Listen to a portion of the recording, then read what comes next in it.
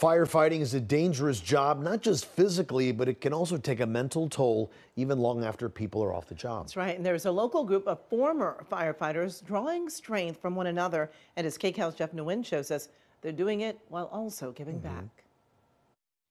But this museum coming here was a God shot for me. 61-year-old Ken Cochran volunteers at the LA County Fire Museum every Wednesday.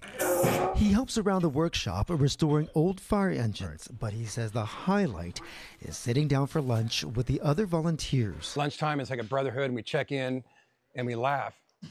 And that laughter is really good for mental health. Cochran had heart transplant surgery in 2022 after living with an artificial heart for nearly a year.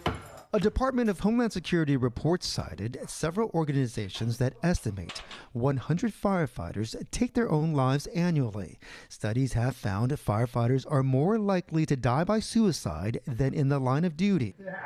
Joe Wojak started Workday Wednesday at the museum after his son Kevin died battling a wildfire in Arizona in 2013. When this building started, we started building old fire engines.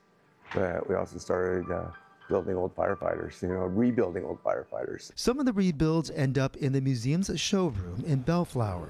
There are vintage equipment with hand-painted details honoring the history of the fire service. I think living in Los Angeles, probably not a day goes by that you don't hear a fire engine or a rescue squad or something first responder related going around in your area. It's like one big family. Back at the workshop, Cochran says his second chance at life comes after a battle with alcoholism. I would come home after working and I would start drinking to kind of decompress. He's been sober for 8 years. When he's not at the museum, he volunteers with Alcoholics Anonymous and a wellness program, helping firefighters with substance abuse and suicide prevention. Helping people is like, to me, it's like a natural high, actually.